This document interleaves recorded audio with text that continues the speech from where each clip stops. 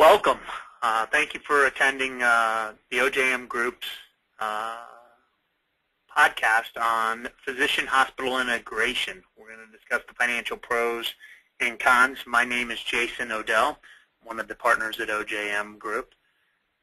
We're going to spend a short amount of time today covering this topic, which I think is a hot new topic due to the fact that a lot of our clients throughout the country are either being approached by hospitals or have been approached by hospitals to integrate their practice with the hospital, having the hospital purchase them, or are currently or have been purchased by the hospital. And so today's podcast is going to be used to really cover what are the financial aspects behind doing this, and does it make sense to, from a financial perspective, to do a hospital integration.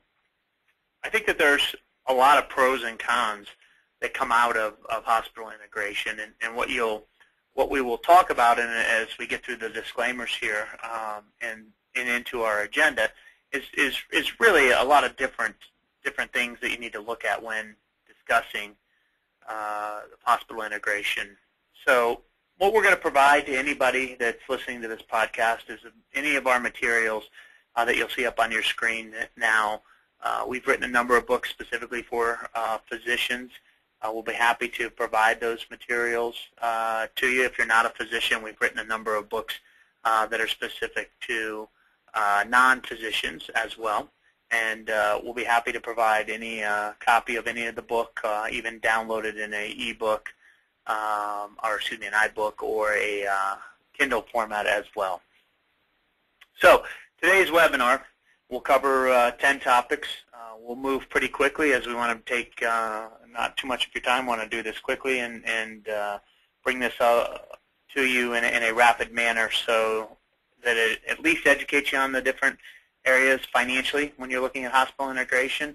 And that way, if you have additional questions, you can certainly feel free to contact us, and we'll have that information for you at the end. So today's webinar, why would you sell your medical practice? What are the important things to look at? What financial structure are they potentially offering the hospital to you? What are the benefits that you have versus what are the hospital benefits? We'll look at scheduling and vacation time and all that good stuff. Current staff and what does their job security look like moving forward? What happens to the various assets that your medical practice has? Let's talk about medical malpractice. We'll cover a couple case studies, some additional options, and then we will summarize. So why sell your medical practice? Well, there's a number of reasons. We really break them down into 3 categories. One is there's a financial reason to sell. There's a management reason to sell. You want to get rid of the management responsibility that you currently have. It's bogging you down, and you want to focus on what you've trained your entire life to do, and that is to do patient care, and therefore the management piece is something you don't have an interest in. Or there's that strength in numbers, that gravitation towards working with a larger group with common interests so that you have leverage with medical management contracts that are coming back to you, with negotiating with various vendors and suppliers. That strength in numbers tends to help significantly. So there you can see that you've got a couple different reasons why you'd potentially look at selling your medical practice, and we'll dig into each one of these. So let's talk about financial reasons, right? So from a financial perspective, you have the opportunity to reduce overhead expenses. You know, you can have, if a hospital integrates you, you can have the hospital take over all of your overhead. You'll be paid a salary maybe based on in some type of productivity-based formula. You can increase your financial security of the practice. Now the practice has the hospital backing you up. And you can lock into some guaranteed income for a set number of years. So financial reasons tend to be the number one reason when you're considering moving into hospital integration. That tends to be the number one concern that comes out. Financial certainly is not the only reason to consider making the transition, but it certainly is normally the number one or number two reasons. Management reasons we touched on for just a second, but dealing with employees is gone. You don't have to worry about the electronic medical records implementation. Let the hospital deal with all of that. Make sure that they're compliant and they move over. Not dealing with compliance and billing and office locations and hiring and firing of staff and HR issues all go somewhat away if the hospital takes over in the integration. With that being said, all that control of those decisions and issues are removed from you as well. So for the physician that has more of an entrepreneurial spirit or something of that nature, they may find this to be more distracting from a management, losing some of those management responsibilities than actually providing themselves a benefit by moving over. Strengths in numbers, you get financial support of a hospital traditionally has deeper pockets than a medical practice. Leverage with the insurance carriers, negotiating of contracts with various vendors are certainly important too when you're looking at this. Let's talk just about a financial structure of an offer and what does that financial structure potentially look like. You've got the lump sum payout and you've got an income, and we'll get into some more of the types and guarantees and RVU base, but let's look at the lump sum payout. Lump sum payout, the hospital provides a lump sum up front based on the valuation of your practice. So looking at a valuation of a practice, they'll give you a lump sum dollar amount to buy out your medical practice, either through a management agreement that they're now going to manage the practice, they're paying you for the rights to manage your practice, or through assuming your practice and giving you a lump sum. Key here is going to be how is that lump sum going to be taxed to you? Is that a long-term capital gains taxable event to you, or are they going to tax that to you as or are you going to be paying ordinary income tax? This is something you need to consult with your CPA about prior to making any decisions or signing any documents. This is an important thing because there's a significant difference between the tax rates on long-term capital gains and ordinary income. Hospital would then assume any outstanding debt. Lump sum money is split equally between the partners if it's a partnership or based on the ownership percentages that are in a formula. You then take a look at income. So you've got the type of income will be, as a hospital employee, is going to be a W-2 wages to you. So there's no income that's going to be paid to you in the form of W-2 wages, and if you were prior to hospital integration, we're an S corporation, S distributions. So you lose the tax favorable treatment that S distributions have, the reduction of tax, and all your income now is being taxed at W-2 wages. So all includable, all taxed, depending on where your income is, all of that is going to potentially, some of that will hit the highest marginal rates that are out there. However, you do pick up guarantees traditionally with hospital integration. So you'd have a guaranteed income. It lasts for a period of time. Having a guaranteed income in these times with Obamacare and where Medicare, Medicaid reimbursements are going, with managed care contracts and where they're going, tends to provide some safety. If you can lock into a 5-year guarantee, that tends to be something that is advantageous for some of our physician clients. They look at that and say, okay, I've got 5 years. I'm locked in. I'm feeling confident because I am locked in for 5 years of pay. I want to retire at the end of the 5th year. This allows me to sunset into retirement. There's also bonuses based on RVUs, or there's structure where they would pay you based on your RVUs with a guaranteed minimum amount that you're going to hit. So we see a combination of these, one type of these only, when hospitals are looking to integrate. Not that any one in particular is more advantageous than the other. You really have to go through and look at the economics behind doing each of them. Let's talk a little bit, though, about current benefits versus hospital benefits. Current benefits allow for traditionally medical practices to have qualified retirement plans, non-qualified retirement plans, health insurance, and expense reimbursement for marketing and travel and those sorts of things.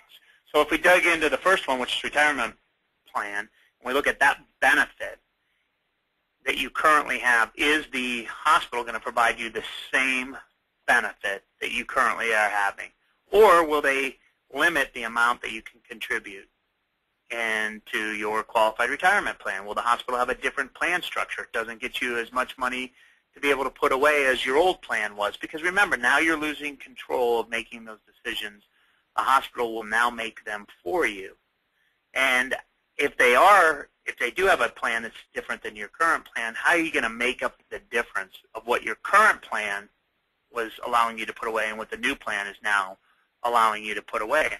A lot of clients have created non-qualified plans in their practice to make up the difference. And what if the hospital does not provide a non-qualified plan? Or maybe, what if the hospital does have a non-qualified plan or a deferred compensation plan, and currently you don't have it? So there's it's to the advantage of the hospital integration, because you pick up a better benefit plan using a deferred compensation plan. Traditionally, that's going to depend upon what kind of hospital is purchasing you, whether it's a private hospital or a nonprofit hospital. If not, when you try to make up that excess savings, what are the tax disadvantages or advantages to you if you no longer have a non-qualified plan, or you no longer have as good of a qualified retirement plan? So we'll cover a little bit more and dig into that topic a little bit later in this as well, because I want to drill down on a case study in there. Health insurance. What coverage or cost do you have to you, the physician, and to the employees based on what you used to be providing or paying for your health insurance? Normally with the health insurance, the physicians will pick up better coverage if you get into a bigger group, better pay in terms of cost to you. And the reason being is that you've now got a larger number of insureds in the plan, and therefore the experience becomes better, and the annual increases to the health insurance costs are going down because they're not distributed over a smaller pool like in a smaller medical practice. So traditionally we see health insurance as better with hospital integration than when physicians are out on their own. But what about things like expense reimbursement? So with expense reimbursement, you've got continuing medical education, the travel, marketing, additional expense the physicians want to run through the practice. Once you've integrated with a hospital, none of those are necessarily covered, the additional expenses that you would run through the practice. But traditionally, they'll put a sum or a dollar amount for continuing medical education. They're now assuming all of the marketing that you're going to practice going to do, so they're going to do the marketing for you. So it's not as if you're going to have the opportunity to tell them, I want to do this marketing or that marketing. Certainly you can provide input, but their marketing budgets are set. They're doing them traditionally prior year in advance, and you're very much limited to what's going to be out there for you to do from a marketing perspective.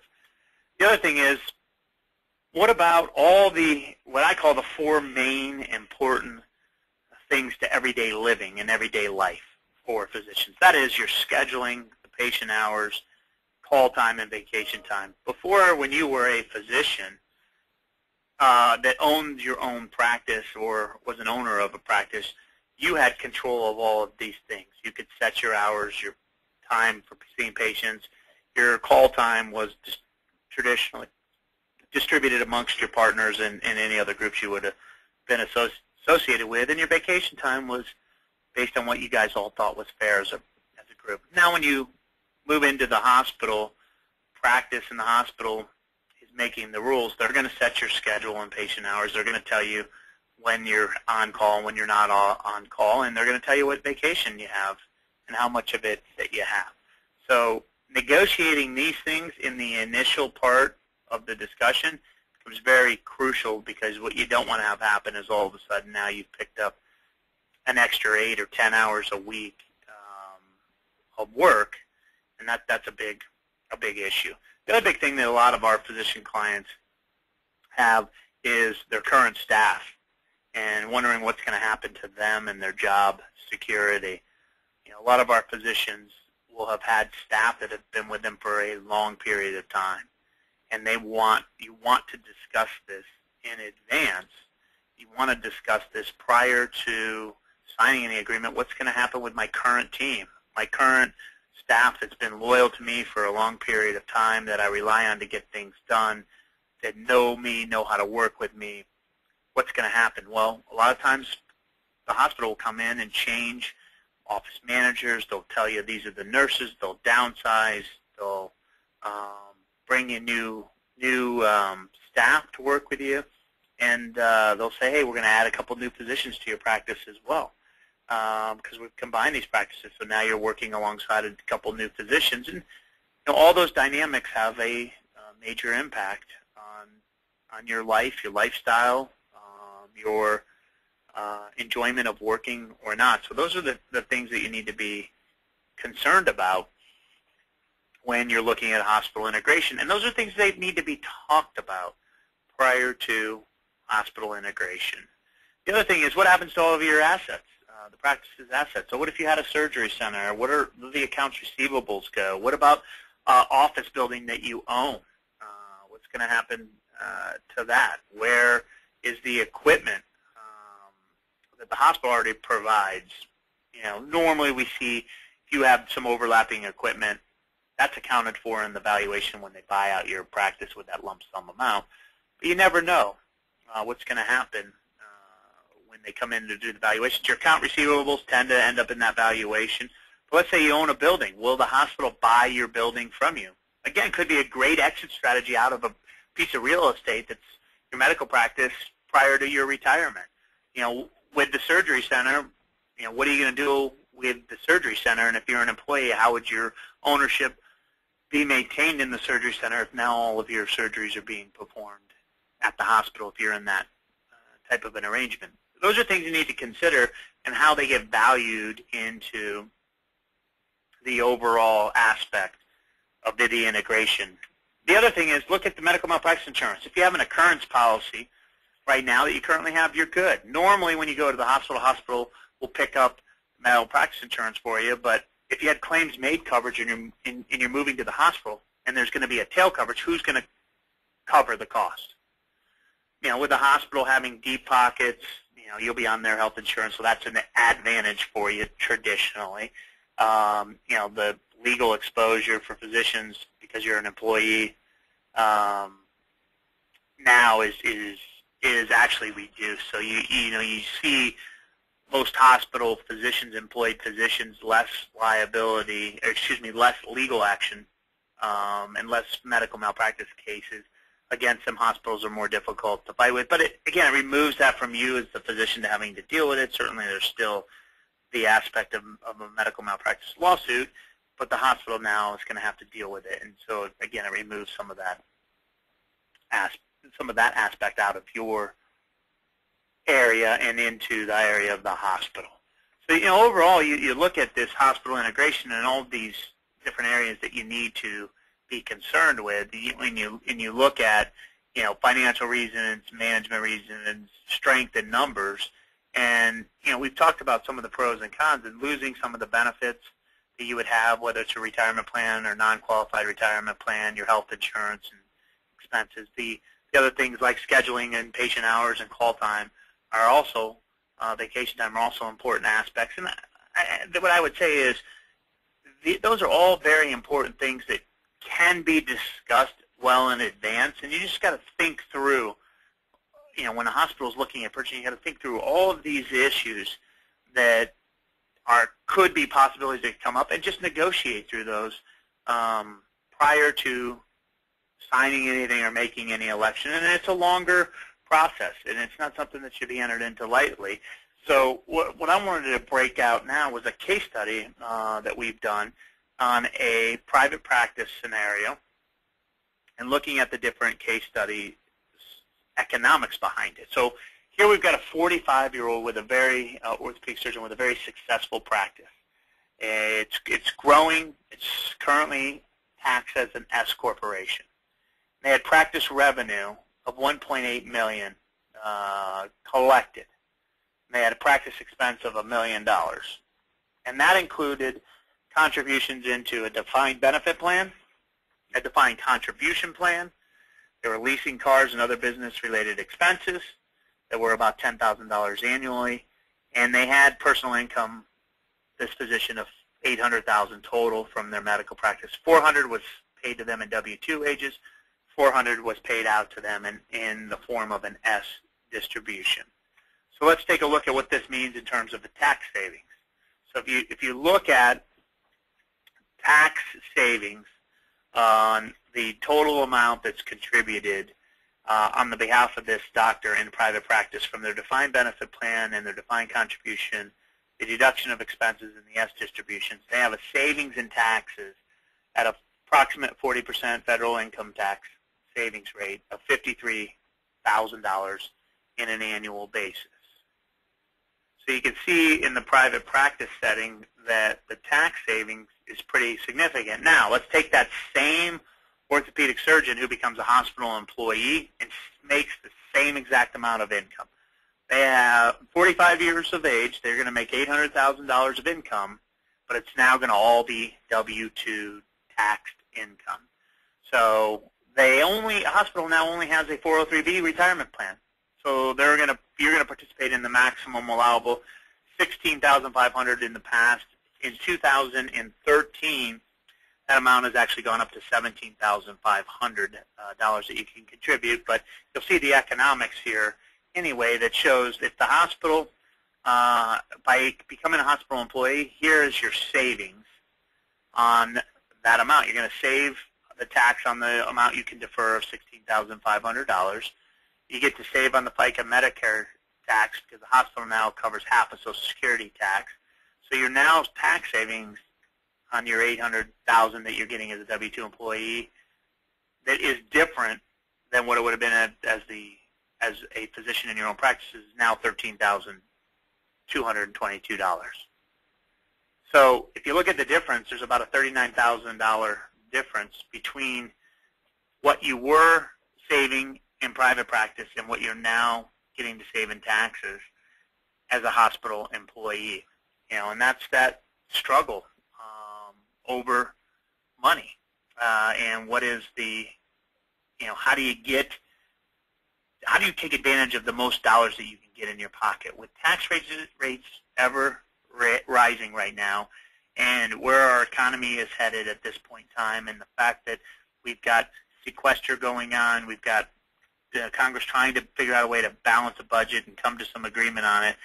Who knows what's going to happen with the struggle. So one of the things that we talk to our clients about is what can you do in a practice if you currently own it and you say, I want to stay there, but I also want to save. I don't want to do hospital integration. I want to save more taxes, though.